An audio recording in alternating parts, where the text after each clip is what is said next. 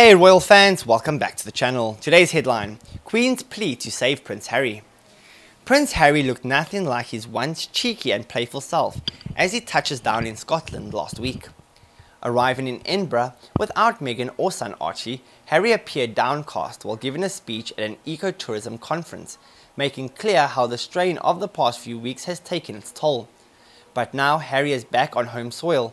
The royal family reportedly is making a last-ditch attempt to convince the prince to reconsider his decision to step back from royal duties and hope he'll return to the UK permanently. The Queen in particular is hoping to put an end to tensions that descended into back-and-forth sniping between the palace and the Sussex camps. The Queen has made it clear that if Harry does change his mind, she will welcome him back with open arms, royal expert Phil Dampier explains. She has conveyed that to both Charles and William too.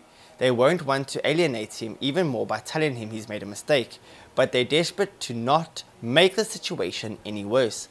The Queen has always had a close relationship with her grandson, and according to a Vanity Fair source, finds the whole situation hurtful. Phil agrees that the Meg's drama has taken a toll on the 93-year-old monarch. Last week, an unnamed friend of Meghan spoke to the Daily Mail and revealed the Duchess feels as though she and Harry are being picked on, and that the restrictions placed on their use of the Sussex royal brand is payback for their attempts to carve out a new life.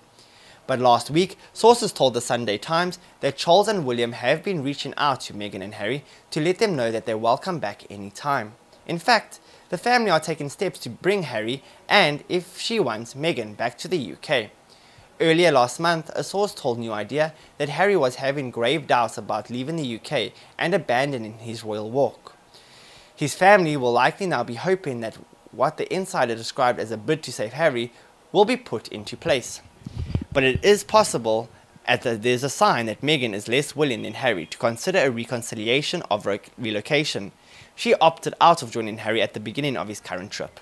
Meanwhile, another source says if Meghan is not willing to accept the Queen's offer to return to the UK, she would be willing to accept the worst case scenario, a divorce, if that's what Harry wants.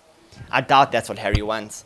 Anyways guys, like the video if you enjoyed it, leave your comments if you have something to say, and of course, please do subscribe to the channel for more royal juicy news. Thank you for watching, and goodbye for now.